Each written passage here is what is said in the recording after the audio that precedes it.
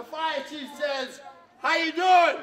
"I'm doing all right!" Students at KT Murphy Elementary School met some special storytelling visitors Wednesday. The school held its second annual Literacy Day event, celebrating language arts in a fun and unique way. The mayor was here, Stamford mayor. We had Miss Connecticut here as well. Quite a few VIPs from the Board of Education, Board of Finance, my wife, just all sorts of people from around the community. People from around the community and one who has told stories around the world. All right, fire chief. Len Cabral has been a professional storyteller for almost 40 years. And on Wednesday, he joined in on the fun. For me, every day is Literacy Day because every day I'm telling stories somewhere, promoting reading, promoting the use of the library. It improves listening skills, it improves speaking skills, and if we improve speaking skills, we improve writing. But Cabral says the impact of storytelling goes even deeper, with the potential to connect families, generations, and different cultures.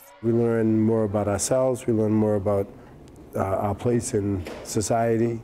We learn more about each other. Cabral says it's important in a world dominated by technology for people to stop and connect face to face, a message he strives to convey through his storytelling. Hopefully engaging children in such a way that they'll go home and they'll demand from their parents a story. Everybody has stories, just they think they don't have stories, so they put the TV on, or they do other things, or they play with the computers instead of communicating with one another. In Stamford, Samantha McKelvey, It'sRelevant.com.